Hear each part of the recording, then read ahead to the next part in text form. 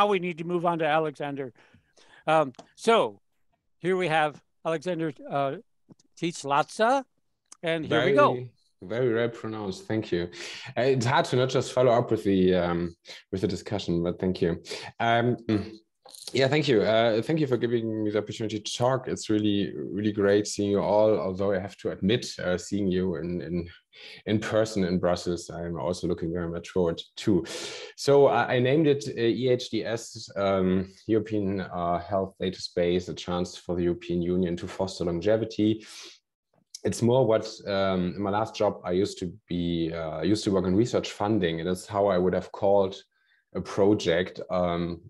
And I don't know really the solution to yet. So I hope maybe with the help of you all, we find a good solution.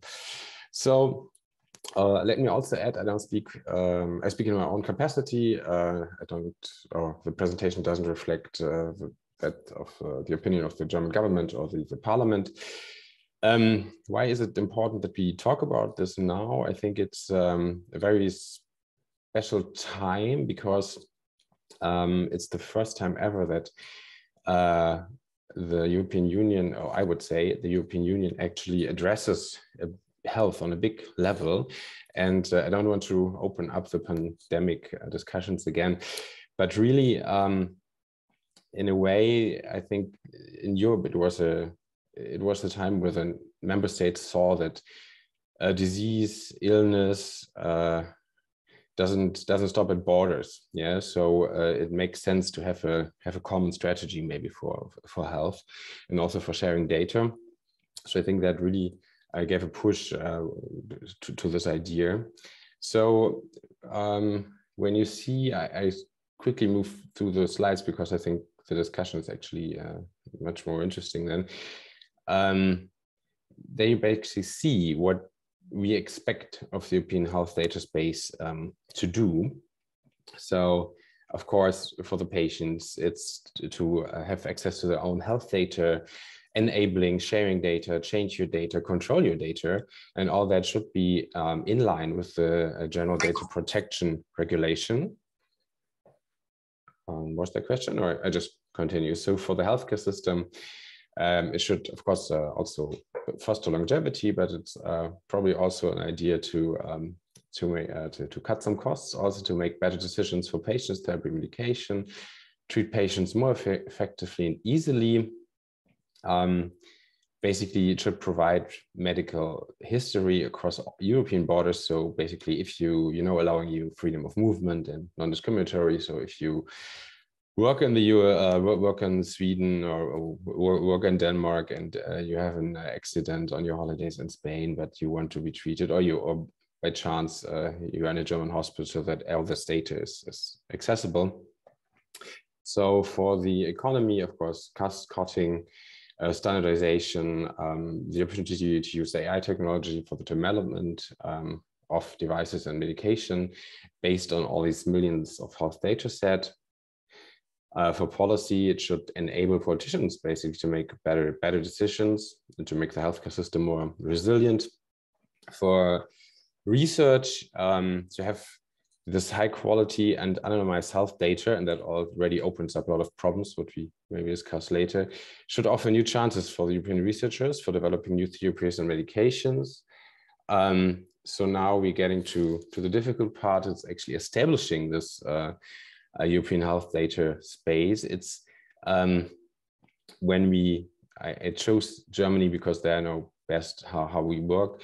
And there it's already difficult at the national level. So we have 16 counties, and each of them has their own basic government and has their data protection officer, for example. So that leads to a lot of friction. And that also leads to a lot of, I would say, delay in the process. Although if we compare ourselves to other European countries, we lack in digitalization anyway. Yeah, so it's quite a stretch for us. Nevertheless, in the coalition of the new government in Germany, which is now in place for 1 year, there's this commitment that we really want to do it. And that's again what it should all do. And what we now tried is to have some opinion of the Chaos Computer Club. The Chaos Computer Club is basically as hackers. What they normally do is they take what governments or companies develop, and after 1 week or a month or so, they find a lot of problems with it and tell you how to, or not they tell you, but they say how it's not safe. So what we would love to do is to get more of these people on board to help us with developing solutions and not later fixing the problems. So this is the timeline in general, and there you see that it's really urgent to act now. Also, maybe to speak, or it would be great for me to get some examples of other European countries, how you do it, because I think if we set it up now in a good way, it's really the cornerstone of a lot of good stuff in the future. But as some other projects, maybe if you don't do it right in the beginning, it takes you a lot energy and you waste a lot of time later to fix the problems. So yeah, and with that, I'm open for the discussion.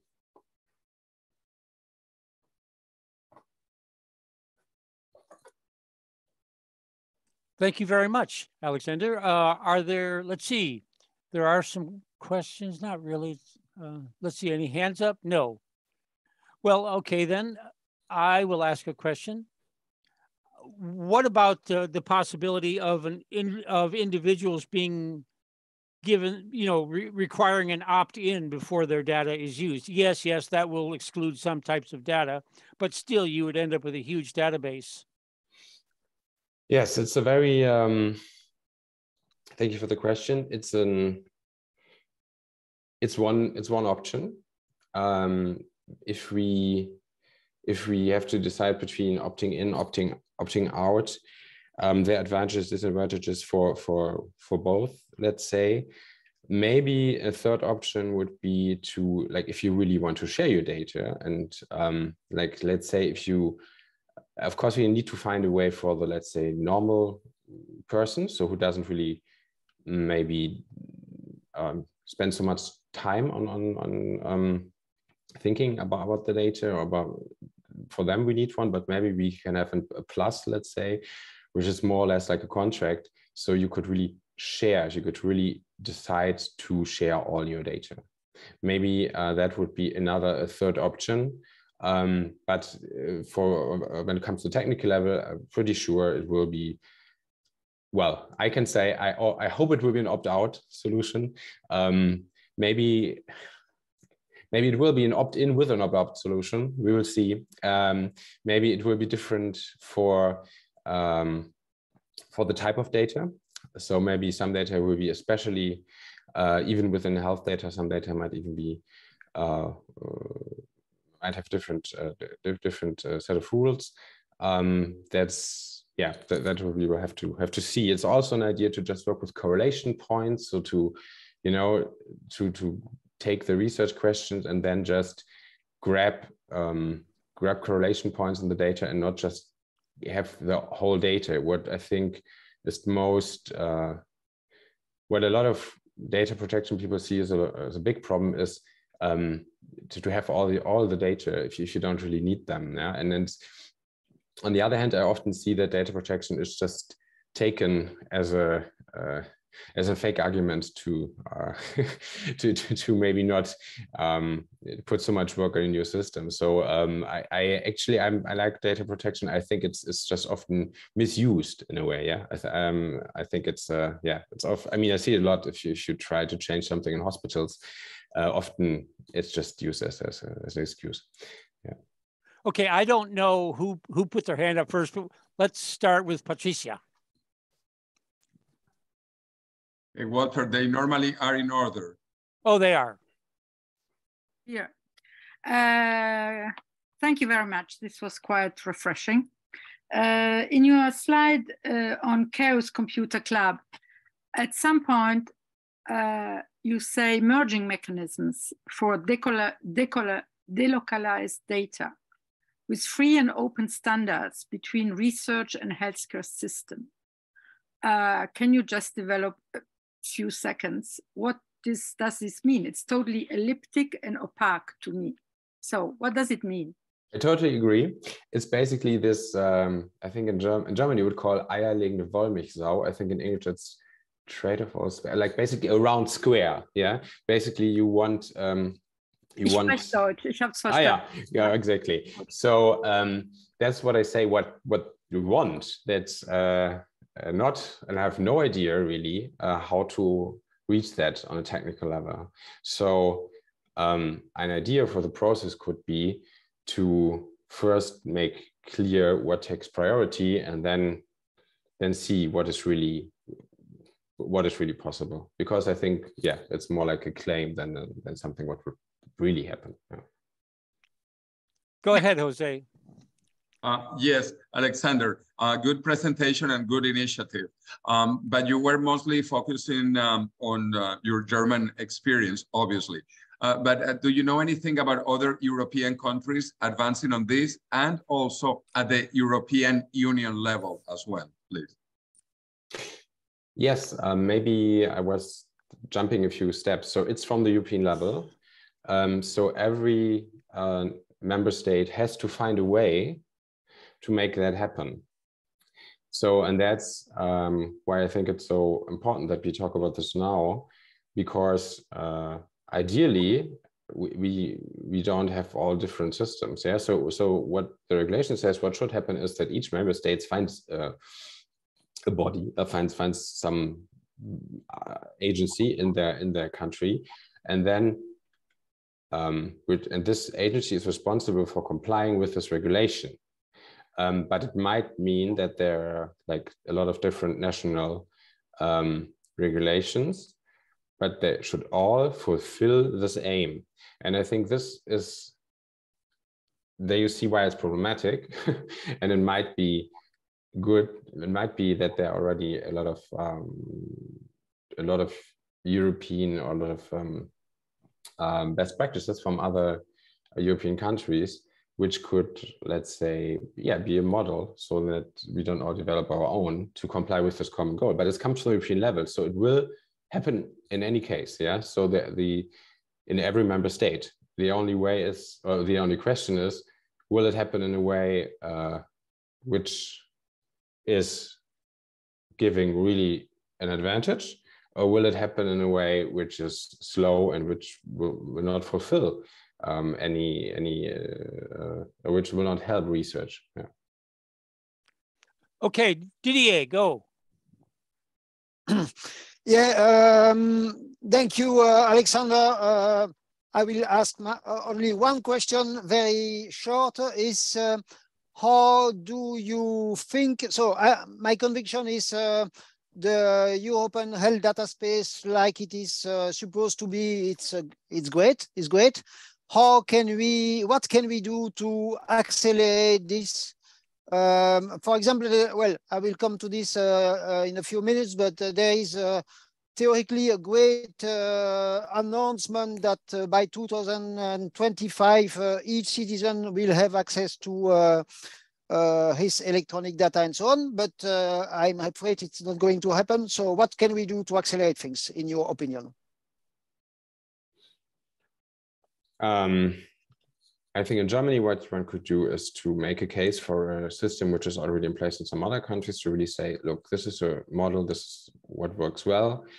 You have, I think already in France, you have in theory a good way to access to, you have the right to all your data, and it basically doesn't really work. Also for researchers, you have a way, but it's just, what was the percentage? Maybe 5, like 0.5. 0.5 how do you say, under 0.5 cases of so 5 out of, or let's say 995 researchers want to have the data, and just 5 get it. Yeah, so the chance of your proposal getting through to get access to this is quite low. So but in theory, it's a very good idea. So coming back to your question, not sure. I would say for Germany, it's already an advantage to say, look, we in Denmark do it like that, it works.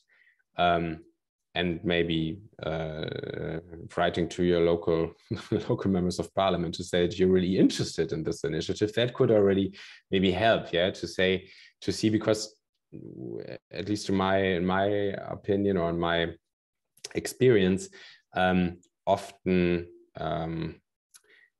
the people who feel very strong about data protection, they have quite a strong lobby and writing to the members of parliament quite a lot, yeah. So maybe, and then often mixing up with then like this, you know, the state is watching everyone and stuff, yeah. So really like making a very emotional case. So it might be helpful to also make a very emotional case that as a human, you have the right to health. As a human, as a citizen of Europe, you have the right that your government does the best for you to not die prematurely. Yeah. So and keep you in good health. So that is maybe something what one could do. Yeah. Okay. So Daria, she also, I think, wrote her question, but I'll let her. Please, Daria, you always have great comments and questions.